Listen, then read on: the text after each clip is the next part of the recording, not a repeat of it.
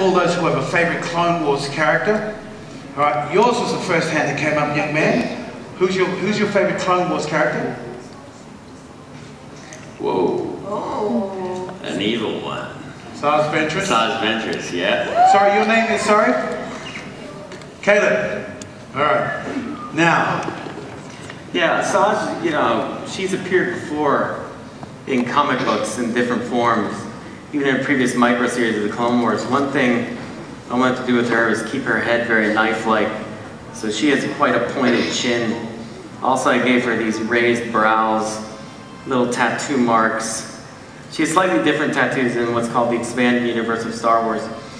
She's very diabolical. I gave her a tattoo off of her mouth, just to make her look a little more vicious. And we also made her kind of sexy. She flirts with Obi-Wan quite a bit. Right. You know, something devilish about her that way. She's almost like a forbidden fruit for these guys that aren't supposed to get into relationships. And it's nice to see her and Obi-Wan toy with each other.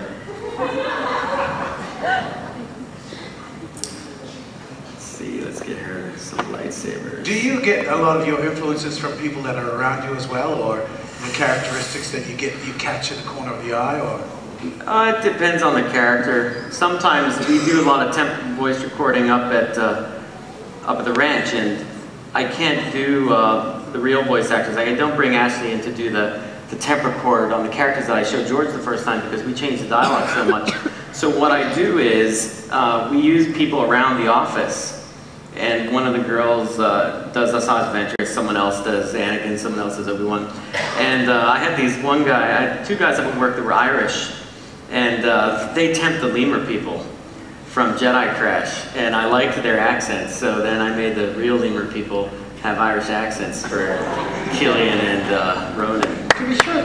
Tempted, yeah, so sometimes that emphasizes that way. Sometimes I give new alien characters names based on people in the crew, or I gave Plo Koon a new Corporal Comet, because I named my dog Comet. So you do that kind of thing. But that's fair, because George, his dog is named Indiana, so he got a much bigger character. Yeah. And while I've distracted you, I finished. There you go.